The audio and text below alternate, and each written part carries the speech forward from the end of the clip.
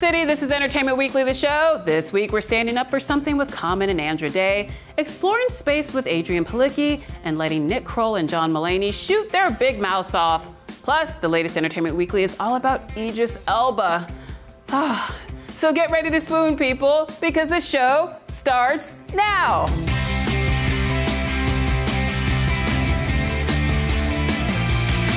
Welcome to the show. I'm Lolo Ganaike, and it's been a very tough week in the news. In the wake of the horrible tragedy in Las Vegas, people turned to late-night hosts for comfort, and they delivered in a big way. Conan lamented the number of times he's had to address gun violence on his show. Seth Meyers called for serious gun control legislation. And Jimmy Kimmel, who is a native of Las Vegas, fought back tears throughout his 9-minute monologue. Take a look. The Senate Majority Leader, Mitch McConnell, and Speaker of the House, Paul Ryan, a number of other lawmakers who won't do anything about this because the NRA has their balls in a money clip. Tell your congresspeople to do something. I mean, it's not enough to send your love and prayers. It seems to be becoming increasingly difficult lately. It feels like someone has opened a window into hell. Kudos to late-night hosts for rising to the occasion. Now, another sad news. Legendary rocker Tom Petty passed away this week. Petty and the Heartbreakers had just wrapped up their 40th anniversary tour, which won rave reviews. And over the course of his illustrious career, Petty's influence in the world of music was extraordinary. And now we can celebrate the fact that Nelson Lefty and Charlie T. Wilbury Jr. are having a rockin' reunion. Everybody got somebody to lean on. Rest in peace, Tom, and thank you for your beautiful work. Okay, so we so needed a silver lining this week, and we got one from the queen herself, Oprah Winfrey. This week, the media mogul retweeted a New York Post article that argued that she should run for president in 2020. Imagine Oprah as president. We'd all have cars, we'd read more books, and we'd be able to eat bread because we'd all be on Weight Watchers. Bread and books. I say yes. Yes, Oprah, we need you. Please run, please, we need you. All right, if Oprah in the Oval Office isn't enough to bring a smile to your face, I know what will. Idris Elba. Yep, Idris is like butter. He makes everything better. Idris. So be sure to pick up EW's latest issue with the Wire star on the cover. He has 3 films coming out, and I'll be seeing all of them. Yes. That's it for headlines. We'll be right back with more show and more Idris, hopefully.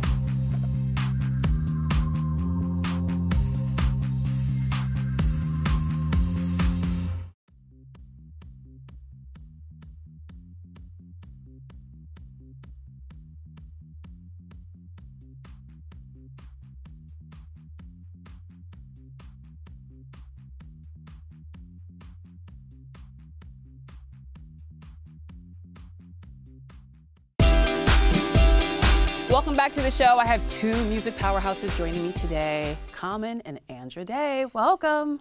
Thank you. This song from Marshall is dope. I saw the film the other night. It is fantastic. And you are just extraordinary. That voice is like, you open your mouth and doves come out. That's great. Why was it important for you both to be a part of this project? First of all, starting with the movie and just the legacy of Thurgood Marshall and the reason that we have a lot of the liberties and freedoms that we have today, and why we're, even as a community, as a Black community, able to interact with people the way we do, a lot of because of the work he did. And so just honoring his legacy was super important to me, actually through Diane Warren, is who wrote Stand Up for Something. And she's a legend. And who is a songwriting, yes, legend and genius.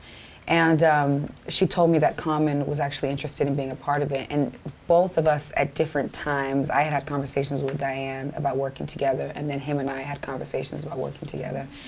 So it just kind of came together, really, serendipitously, spiritually, whatever you want to call it. But, you know, the incentive really was the legacy of Thurgood Marshall, but also the relevance of the film, of what he fought for, and the message in the song today. You know, it's unfortunately still relevant. Yes, art is one of the most powerful instruments of change. I mean, I look at just my life in itself and see how much art, like, one of the songs that like really sparked me to write and was this song Happy Birthday by Stevie Wonder. And little did I know, like, that song was really, it was a big component to getting Dr. King's birthday to be a national holiday. He created that song and went around and toured with Gil Scott-Heron, and that was part of that campaign. So, you know, and from Nina Simone to Public Enemy, to Do the Right Thing, to, you know, to Schindler's List, it always can take you somewhere to teach you about people. And art is so powerful in that way, and I think, you know, what I feel grateful for with Stand Up for Something is that we've been able to combine the music and the film, and Thurgood Marshall himself, he had already did the work, so we just carrying that torch further, but we also like adding a component of activism to it, and like really not only having the conversations, but of figuring ways which we can use this platform to charge people up, because that's what the song has done for us as creators and participating in the song. So we want people to go out and, you know, do really what a lot of people are doing now, is just finding ways they can contribute towards making humanity better. You know, the chorus is so simple and yet so powerful. I mean, you essentially sing, it all means nothing if you don't stand for something. You can't just talk that talk, you've got to walk that walk. Do you feel like your fellow musicians should be walking that walk more? I think it's a bit of both. It is your choice, but I also think it is your responsibility, you know? So, I mean, we can choose to not be responsible and to not do anything, but you know, yeah, I think as an artist it is, you know, again, we echo our environment, we echo the landscape, we echo what we see, and we make people aware of it. So I do think we have a responsibility to say something, to do something, to get involved. There has been a stigma attached to being someone who raps about something of substance, or, you know, tries to use their music to have a social impact.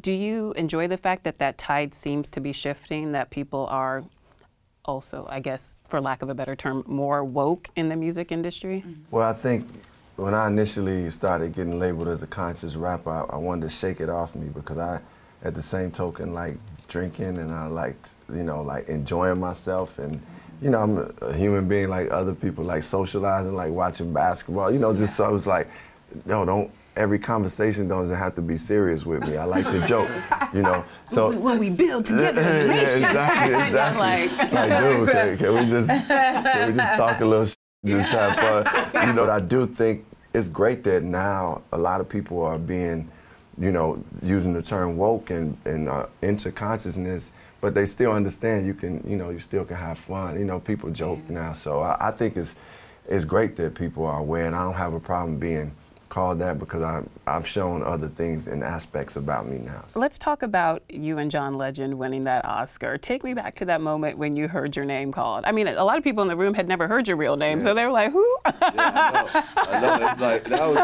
that moment was, man, it first gave me a chill, because Lonnie Lynn is my father's name too, and my father had just passed in September, so I felt like, man, he was just like looking down upon me like, yo, this is it. This is, son, you're doing great. So that moved me in a way. And then, you know, had to have my mother there, and what we, like I said, what we were representing, Selma, and like the people of the civil rights movement. And then, like, The song was Glory. Glory. From We Ava won with Glory. DuVernay's film, Yeah, Selma. and just to be representing Ava, like that experience I had on that film, it changed my life. So to win for that, and when they called her name, and then Oprah, it was a moment where people say I like went past Oprah and didn't give her any dap. Like I played out, I did like this. But I didn't do that to Oprah just so I could clear my name. But it was just because I thought she was looking at John and I was looking at somebody else. Anyway, I had to explain that, because I had to get that out. Common would never do that to you, Oprah. So, Oprah. Not to you, Oprah. So what advice have you given the lovely Andra about acting? Because you've successfully made the transition from being a performing artist in the studio to being on stage. And I hear that you have aspirations as well. I want to get into film. I want to get into acting. I've always been passionate about it. I've always loved it. But I'd like to take time away from music for a second to really dive into, because this is a craft. This is what some people build their entire lives on. You know, they go to school for this, they train for this. So I don't want to just jump in for the sake of jumping, which is cool, you know, but I do want to take time to like train and work with a coach and do all this stuff. And he's encouraging. I thought I was your coach. You're my coach. Well, now I have a coach. I didn't find my coach. Now I have an acting coach. So, school or coach? Okay, what advice would you give her? I mean, it's funny. We just had this talk yesterday, and I think one of the most important things she already has. She knows that it's a craft. You wanna study the craft. Taking time off of music is what I had to do initially. I mean, I had been studying acting, but when I got my first film job, I was like, I can't write it, so I had to just focus on that. And just the freedom. We talked about this too, is like a freedom, and you break walls down when you try, when you go for acting and go as an actor to become these characters. You kind of let go of a lot of things that you have as a person and just become this character. But can you give them a little bit of your English accent real quick? Nice to meet you. Pleasure. My name's Andra. Pleasure. She got that, right? That's awesome. I'm never going to tell you again. She got that. I can't do that one, so. What's your British accent sound like? Terrible. It sounds Jamaican. Good and terrible. Don't get it. Yeah, Good and yeah. terrible. You said my British accent It's not sounded Canadian. Save night. That's Australian, but your Australian accent is on point. All right. Cover that right now. If I can find the right consonant first. Mates, thank you so much for being here. You're welcome. Okay. You were fantastic. You were bloody Thank you. amazing. Thank you for having us. Marshall's out in theaters October 13th in stand-up. You can download it right now.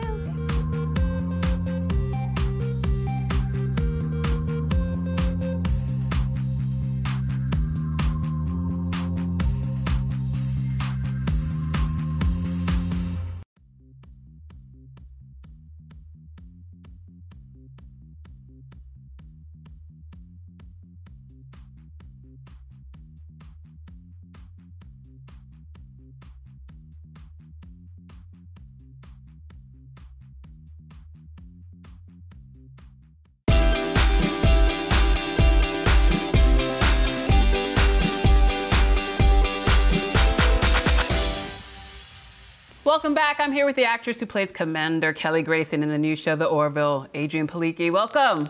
Thank you, Lola. How you doing? I'm great. Yay! How are you? Now, I can't wait to watch your show, but first, I was wondering if you could fill me in on who's who in the Orville's crew. I sure can. All right. I'm going to get you up to warp speed on who does what on our ship in a segment called Take It to the Bridge. Yes, take it to the bridge. To the bridge.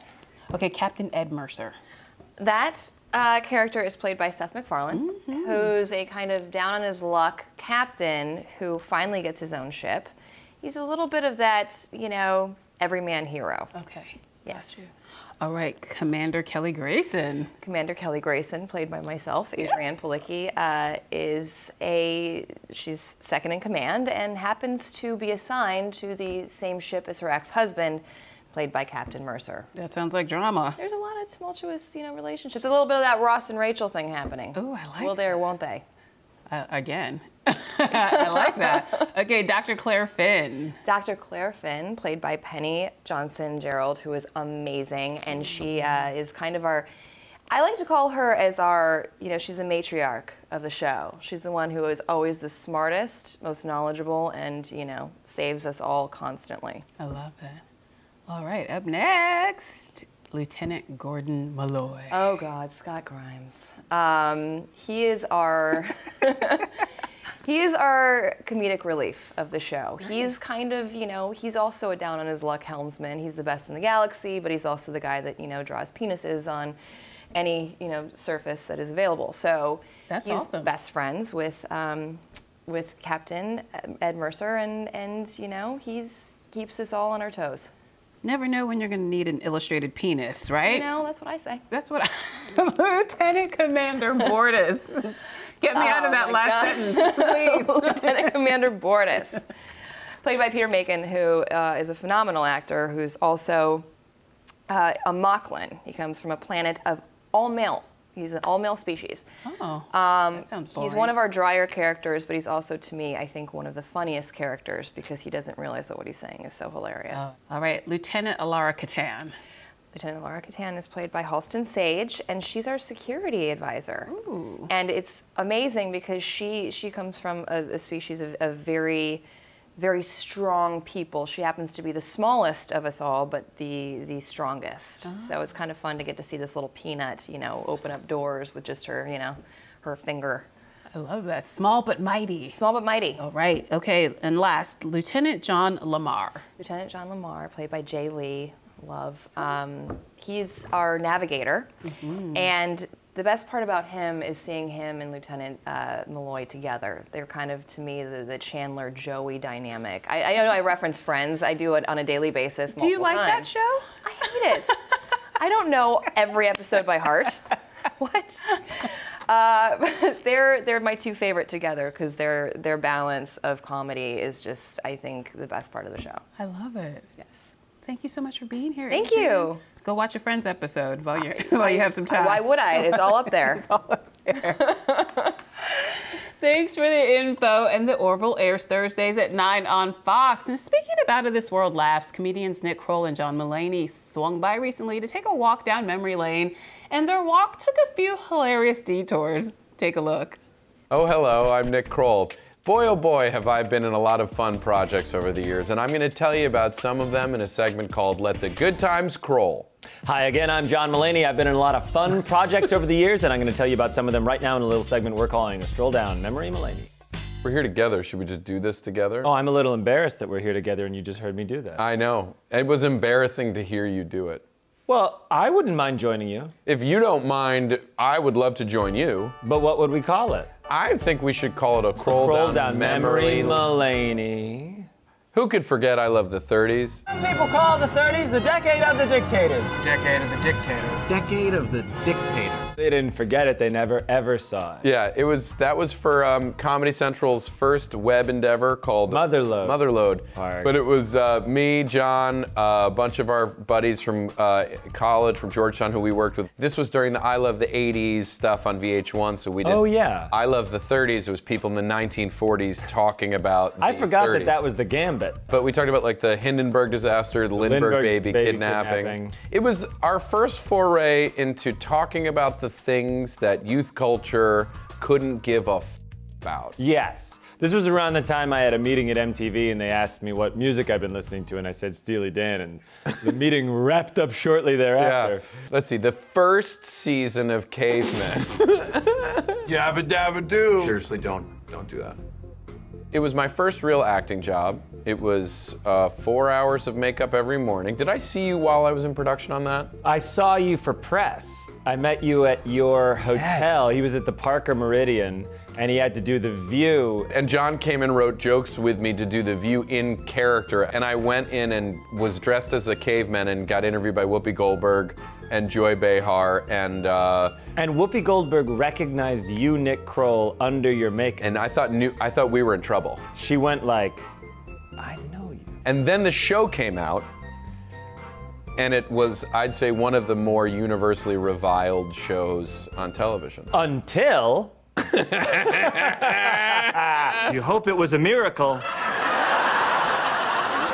But probably not. Couldn't have been more well-intentioned, but a train wreck indeed. Yeah, I would argue about Cavemen, but more importantly about Mulaney, that things get chosen to be the thing that people don't like, and your show just got chosen to be the thing that people don't like. I do not disagree with any critic who says they don't like something, but when everyone says they don't like something at once, yes, I sometimes wonder, perhaps there is some groupthink going on. Right, but let's talk Stefan. Now, come on! You co-created the character Stefan. Yeah, Bill Hader and I wrote that character at Saturday Night Live. New York's hottest club is Slash. No. This place has everything. Glass, steam, bear traps, and just when you think the fun is over, knock, knock, who's there? It's Black George Washington. And what are some of the great hot spots? Oh my God, what's my list? Yeah. That's funny. We'll be back in a minute with all that. Kroll Show, 3 seasons, Comedy Central. Yeah, great seasons. I got bangs! John Daly, Jenny Slate, Chelsea Peretti, Jason Mantzoukas. All very funny people. Did you like being the boss? I found nothing more exhausting than doing a sketch show, but I loved doing it. I was also very happy for it to be over. But you also got to improvise, so but it was depleting, it was enervating, it seemed. Thank you. Thank you for saying that. Oh, thank you for saying I was tired. Oh, hello. Too much tuna. September of 2016, I think, I called you and I said, let's start rehearsing Oh Hello on Broadway tomorrow. And you said, what's that? And I said, I don't know, we could do an improvisation. And that's how the show is built, improvisation. Well, what we do is it's mayonnaise and tuna fish, and we prepare it, and then we put it under the lights at 5 p.m. Yeah. It's the most fun thing I think I've ever done. Yeah, Oh Hello off Broadway, the tour, and then Broadway, and then the special Oh Hello on Broadway is the most satisfying, fun thing I've ever done. Yeah, Big Mouth. Premiering September 29th? Yes, John. It's the hormone monster. No, you gotta be kidding me. Nick is right there, sir. And I'm a good person. I wouldn't do that laying next to a friend. Then why am I here? Big Mouth is a show about me, based on me and my best friend from childhood, Andrew Goldberg, who I've known since first grade. He ends up becoming a writer and producer for Family Guy. I end up starring in the hit show Cavemen. Yeah. And then we came back together to make this show with Mark Levin and Jen Flackett, and we cast you, John Mulaney. To play Andrew, the boy. Which is funny, because it's another project where you get to sort of play a Jewish person. The first. Right, well, because you're not Jewish in Oh Hello, but everybody I'm not, but thinks everyone you thinks you are, and I also lead people to believe I am. Yeah, because your name is George St. Geegland. Which is not a name that's not an anything name. It's not a Jewish name. Certainly not. But you have a Jewish voice. No, I haven't. Are you listening to your own voice now as you say I went, this? no, I have a voice. Oh my God. It's okay. You can stream Big Mouth right now on Netflix. I'm John Mulaney. And I'm Nick Kroll. And this has been a Kroll down Mulaney's Lane. For information on bowling, go to a bowling alley.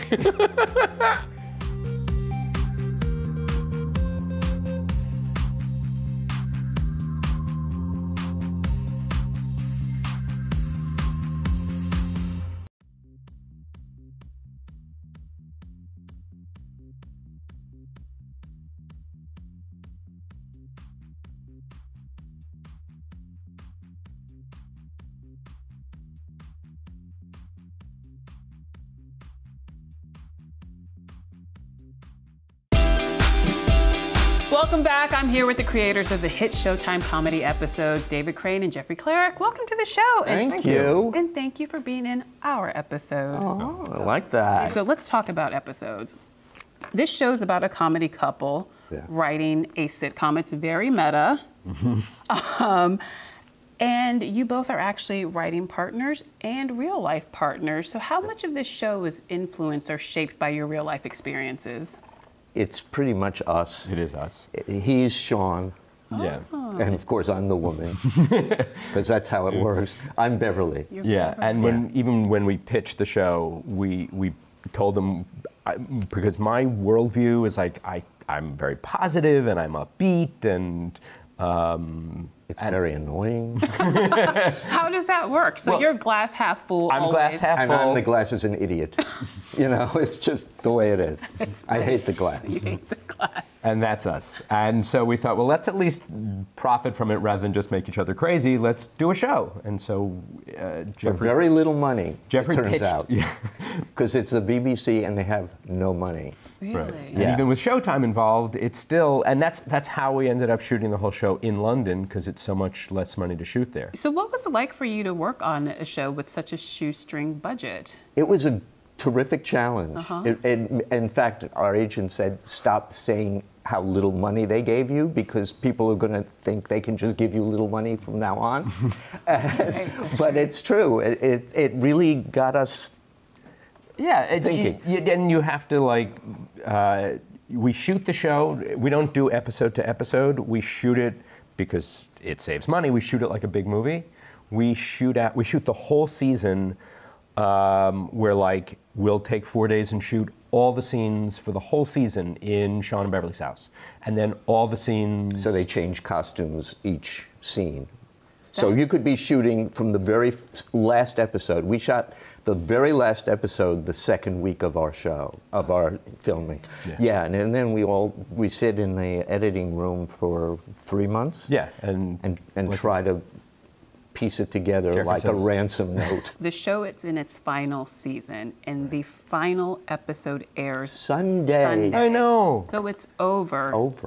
Over. It is. Why pull the plug now? I mean, it feels like you had at least 2 more seasons in the show, I thought.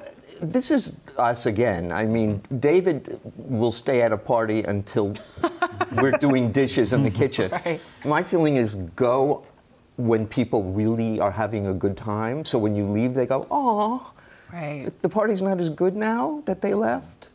Oh, so that's pretty much how we... That is it. Yeah, I mean, Showtime would have done more, but we said, you know what?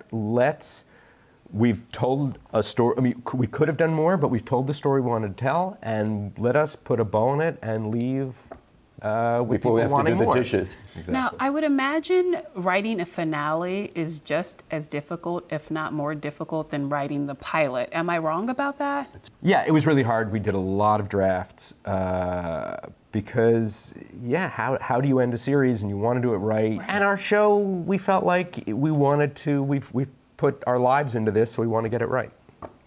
Now, is it true you were coming off of heartbreak from a failed CBS show and you decided that you never wanted to do television again? Exactly right. And then a friend came along and said, give it one more try. Yeah, he had just done a BBC show, and he said, it's what you always wanted television to be. They give you the money, they say go do it, and you never see them again. And nobody cares whether they get the numbers, nobody's watching like hawks.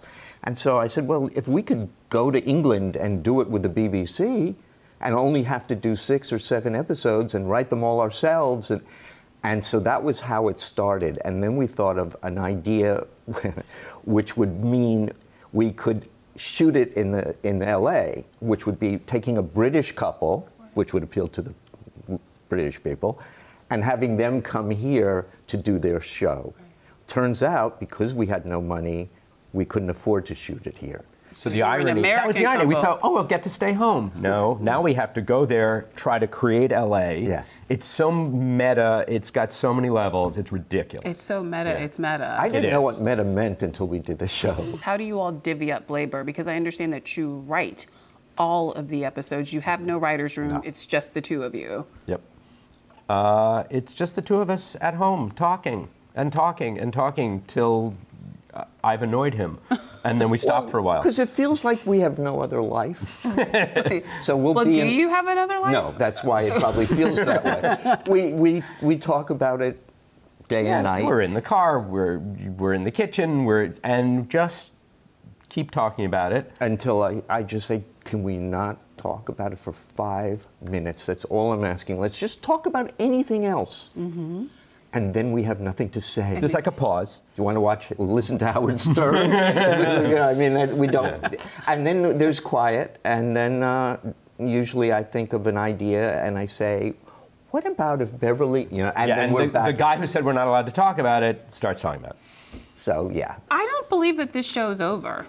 Nothing ever dies in television. Well, it does feel that way Nothing's lately. ever over. Oh my God. Will and Grace is back. I know. Well, mad Roseanne. about you. Roseanne's back. I heard Mad About You. They're talking about maybe bringing. I mean, back. what isn't coming back? Well, is Friends coming back? No. It's not? That is what is not coming back. That is what is not coming No, back. Are exactly. you sure about Yes, that? absolutely. No. Positive? Yes. Well, if we have anything to do with it, we Why? did it because we did it and it's done and we did it right, and it's not like, oh, I want to see Friends. Well, it's there's no wood to knock on here, but yeah, I mean, you want to see the show, you get to see the best version of it. You can't go back. You sit there and go, oh my God, what happened to him? How did they get so old? Yeah. And they're not so funny anymore. I heard that a production company reached out to you about possibly making the fake game show that Matt LeBlanc hosts, The Box, into a real show. Yep.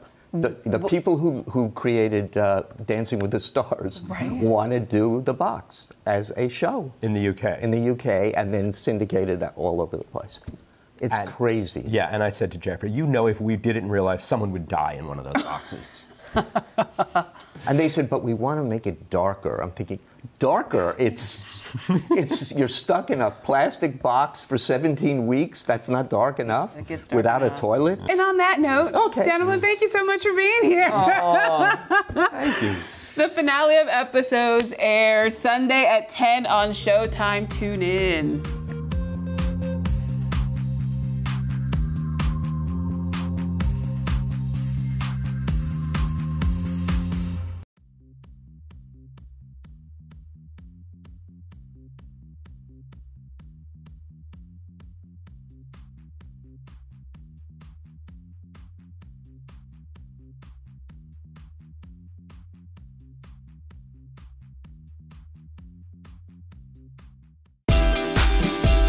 Welcome back. Ksenia Solo from the film In Search of Fellini dropped by recently to give us a tutorial on foreign travel.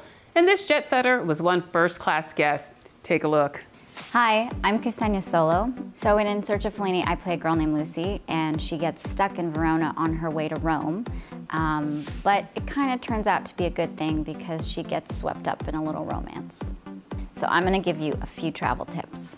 Okay, so before you go to Italy, you wanna make sure you have an empty stomach that is ready for a lot of amazing food, an amazing gelato, and you wanna have comfortable shoes because you're gonna do a lot of walking. I would say my biggest advice to deal with jet lag is to drink a lot of water. And when you land, if you land in the morning, try to walk all day, don't go to sleep right away, and then maybe you'll have better luck at falling asleep at a decent hour. I would say if you're going to Italy, it's very hard to pick where to go because everywhere is beautiful. But I think Rome is a really important city to see. It really is the lifeblood of the country. And I think Rome is like the New York of Italy. And New York is obviously the greatest city in the world, so I think Rome is a must-see. Trust me, if there's any way that you can wake up right before the sun is rising and go see the Trevi Fountain or the Colosseum or whatever it is that's on your list, and I just think there's a sense of magic and romance in the air. You kind of can't avoid it. So, some Italy rules. Don't expect good customer service. Waiters don't work for tips. I think that's one of the most shocking things for Westerners to discover when they get there, because here we're used to a certain standard in restaurants, and there things are a little different. So just be prepared. The other thing I would say is do not have a cappuccino in the afternoon. Cappuccinos are meant for breakfast. To find out more about traveling in style, see In Search of Fellini in theaters now. Thanks, Ksenia. That's our show. Thanks to all my guests. And don't forget to grab the Idris Elba issue of Entertainment Weekly on newsstands now and at EW.com. Bye.